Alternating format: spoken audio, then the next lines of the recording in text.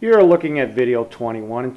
It's not together yet. I'm still working on some things here. I just wanted to show you something on my new upgraded coil. Look at this coil, man. It's awesome. Here's the old coil. How much smaller it is. This thing is. See how much bigger this other coil is than that? It's huge. It's much better. I'm getting ready to put it together here pretty soon. I got some more modifications to go. As you can see, there's like little springs right here on each side of that. I don't know if you can see that or not. And there's a spring on this side over here. See how it makes it. Let me back out now. What it's going to do is make it so it could pivot back and forth like this, up and down. It can move any which way. So when this thing oscillates in here, it's a self-adjusting coil. And like I said, there's a spring on each side. So in other words, it's going to make it so it can move back and forth like this, up and down. See, there's a. I'll move right in. See, there's a space there too, so when I push it back, it could move that way, up, down, back. So those springs will make it so it doesn't have such a problem adjusting why it's oscillating in that. And that's the improvement I've made on that coil. That is a huge improvement. I've been working on it.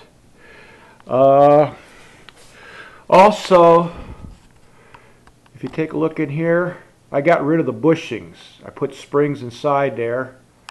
That way, I noticed when it would run with these bushings here, like in this bushing, it would rub quite a bit. But that's an awesome looking coil there, isn't it? Then I also had to go out of my way to doing a lot of tool and die work on it to machine that to make that thing fit. You could see all the cutting in that. A lot of tool and die work there. Very fine. Had to burr it out, machine it, cut it with different angle cutters and stuff. There's a lot to each one of these. I got every one of them all done. This is a big mess to put together. I mean, just take a look at this table here. I mean, this whole thing's apart now, and it's in components and stuff. Here's the coils I'm going to start putting together here. There's a lot of them. I'll start building those coils and that. I got everything all cut up and that. Starting assembling. But it's going to pretty much suck up all this whole mess when it goes back together and that. I mean, it's. And then here's some of the other parts I was showing you about in the other video. I go in there. I got to make some parts over. I lose sometimes. When you got a mess like this, it's very easy to lose a part or misplace a part or whatever. Here's the transmission. I think you guys seen that already. Do a little bit more work on that. Adjustments and stuff like that. And these right here, I got to adjust these a little bit here. These are some of the counterweights that go into it. I got to do a little bit more machining on those and that. Here's over here's some of the magnets. These are the magnets that go in it. It's going to run it and that. Very nice 52 grade, and that they're the strongest magnets that you could buy. I also have materials and stuff that's kind of left over and that. I'm going to see if people want to, instead of asking contributions, I'll just sell some of these parts that didn't work out, some of my experimental parts. Let's see what I got in here. I got these little things in here. I kind of put magnets in them, and I use it to figure out the distances and stuff like that. I got a lot of experimental parts, I'll sell people, to try and raise some money in that. I'm not going to just sell you, ask you for money in that. But I got a lot of work in these and that.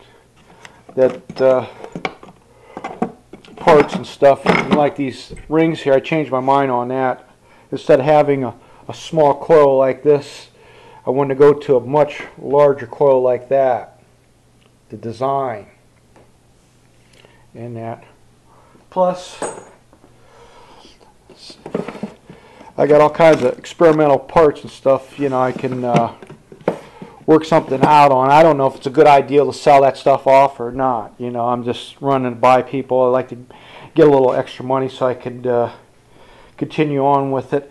When I get done in that, I'm going to start wrapping it with magnet wire, and I got bunches of it over here. I got all kinds of magnet wire around here, just different types of it, and I could try out different types of it when I build these coils, put them all together in that. I got to cut these down quite a bit, you know, they're just a little bit too big. I kind of got them roughed in that, and I got to keep doing that. I'm putting stainless steel stuff into it so it doesn't interfere. Even stainless steel is magnetized in that. There's some parts down in here, aluminum parts, stainless steel, all kinds of bushings and stuff in that. It'll suck most of this stuff up. Ooh, I spilled some out here. Set screws, look at those little tiny set screws I'm putting inside there. But it's coming together in that. As you can see, it's kind of built in components and stuff. What I do is, I also had to clear it out on the side here, because the distance between this and this magnet up here, you know, I want to make sure I have enough room so they're not running into each other. So I had to do some machining. I had to cut these parts down in that. I got a lot more machining to do on it. A little bit of tool and die work and stuff. Try to get the clearance and stuff right. So it should be coming together here pretty soon. See how much I cut that down in there to get that to fit? And then there's, it'll kind of like float over. Like you can see this distance right here. See, watch. When I move it over, see, it'll move either way. There's a little bit of, so it adjusts down inside there, as you can see. But those little springs, that's what I spent a lot of time on. They're trying to get that adjustment made for that spring in that, so it can adjust back and forth. A lot of time. But it doesn't take anything once you get the prototype, you know, part that you want. It doesn't take much time to put it back together. The beauty of this thing is I could make these coils and wrap them with different magnet wire, and I can use different, you know, and then I could test it with these meters over here, and test, instead of wrapping them with the same wire, I'm going to wrap them with different wires, and then I'm going to see what kind of reading I get from this meter on it. And he's got all kinds of extra meters in that he bought. And then I got like little pads I'm going to put on the bottom. I'm going to cut this up, and it's like a little rubber, fits on the bottom of these rails here.